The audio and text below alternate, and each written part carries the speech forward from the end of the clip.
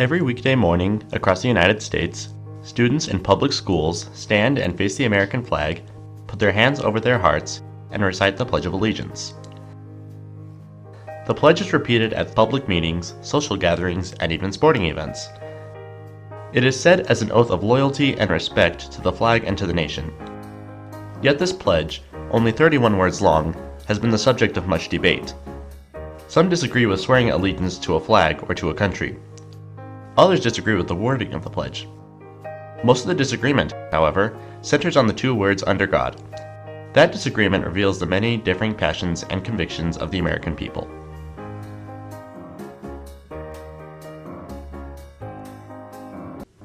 The original Pledge of Allegiance was written in 1892 for a National Columbus Day school celebration. The editors and writers of a popular magazine, The Youth's Companion, were asked to write a program for public schools for the celebration. Francis Bellamy, a 35-year-old former Baptist pastor, wrote a portion of the program focused on the American flag, which included a vow or oath of loyalty. The pledge read, "I pledge allegiance to my flag and the republic for which it stands, one nation, indivisible, with liberty and justice for all." It appeared in the Youth's Companion magazine on September 8, 1892, and was recited by students across the country at the celebration on October 21st. Years later, in 1923, and again in 1924, at national flag conferences organized by the American Legion, the words "my flag" were changed to "the flag of the United States of America." In 1942, the United States Congress officially recognized this version as the national pledge by adding it to the United States Flag Code. Congress also changed the original salute, known as the Bellamy Salute, accompanying the pledge, as it looked very similar to the Nazi salute. It was changed to the hand-over-heart salute that we have today. In 1935, William Gobitis, a Jehovah's Witness, refused to say the pledge in his Minersville, Pennsylvania school. Gobitis wrote letters to his school teachers explaining his objection. He wrote, "I do not salute the flag because I have promised to do the will of God. This means that I must not worship anything out of harmony with God's law."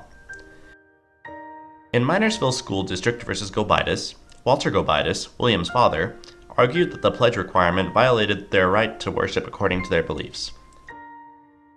The case was ruled in favor of Gobitis in both the district and Third Circuit courts.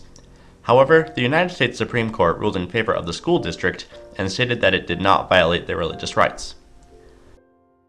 The Jehovah's Witnesses would not relent. In 1943, in West Virginia State Board of Education versus Barnett, the United States Supreme Court repealed their earlier decision, allowing students the right of refusal to say the pledge. The most widespread debate, however, was caused by the addition of the words "under God" to the pledge. In 1948, Louis Baumann, a member of the Illinois Sons of the American Revolution Society, started to lead his meetings in the pledge with the words "under God" included. He felt this was appropriate because of references to deity throughout U.S. history, such as in the Declaration of Independence and President Lincoln's Gettysburg Address. The Knights of Columbus, a Christian organization, soon initiated a campaign to include the words in the pledge.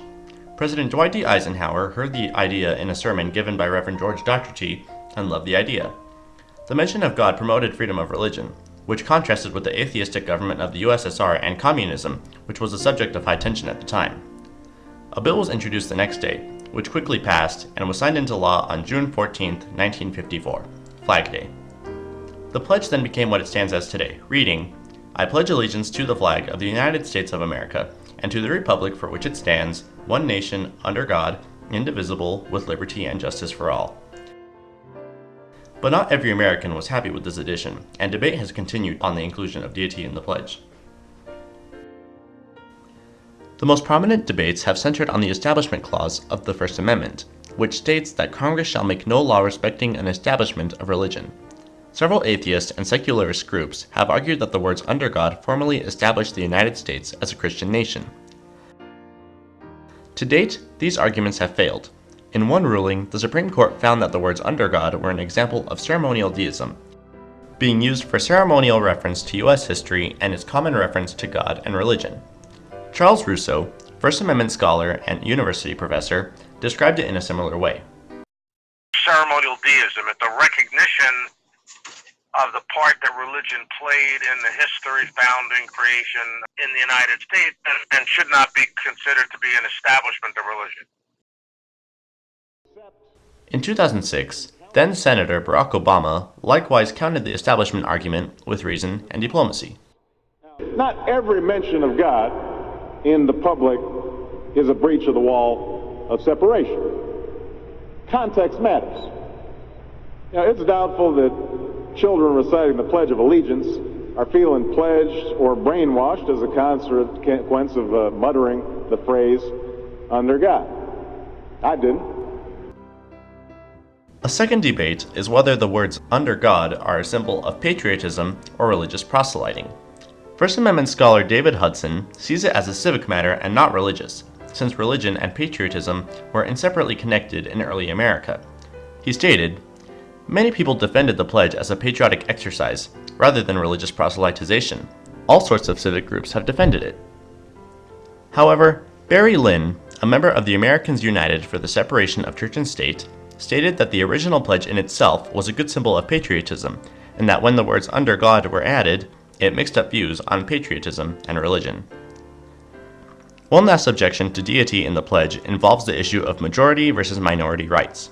While pledge supporters feel the Supreme Court decisions have reflected on majority belief, many atheists feel that the case involving the pledge is not something to be decided by popular opinion and belief. They claim that because the pledge is a constitutional matter in their opinion, it is to be decided by a simple constitutional decision, which they believe is removing "under God" from the words. Michael Newdow, a California lawyer and atheist famous for his attempts to remove "under God" from the pledge, insists, "The government of us all should show equal respect for all of our lawful religious views." In the year 2000, he filed a lawsuit contending that he didn't want his daughter to have to recite the pledge when the words "under God" were included. The lawsuit reached the Ninth Circuit Court of Appeals in 2002 as Elk Grove Unified School District versus Newdow. The court ruled in favor of Newdow 2-1, stating that it was a violation of the Establishment Clause and that it promoted national Christianity. The following day, the United States Senate voted 99-0 to support the pledge as written, and the House of Representatives followed with a similar vote of 416-3. In 2004, the United States Supreme Court overruled the Ninth Circuit Court decision, finding only that Newdow lacked legal custody of his daughter at the time. Many atheists felt the Supreme Court was therefore trying to avoid such cases and to minimize any objections. Newdow didn't give up easily. In 2005, he sued again, this time on behalf of 3 different families. The district court judge, Lawrence Carlton, ruled in favor of Newdow, ruling that the words "under God" were unconstitutional. In 2010, however, the Ninth Circuit Court, to the surprise of Newdow and other atheists, ruled that the pledge was indeed constitutional. They ruled that because students are not required to recite the pledge, they are not required to proclaim belief in God. The debate continues, and diplomacy and reason have been required to judge fairly according to the best interests of the American people and the requirements of the Constitution. For now, when we say the Pledge of Allegiance, we still include the words "under God." Whether that freedom continues in the future remains to be seen. To date, the dispute has been handled with diplomacy and reason on both sides, but the debate still exists today. Some believe it to be a violation of the First Amendment and unconstitutional by suggesting the existence of a supreme being, which not all people believe in. Others believe that it is a true symbol of American culture, tradition, and patriotism, by reflecting back on a figure highly respected and used in American history. This proves it to be one of the best examples of religious, or even general debate, in U.S. history.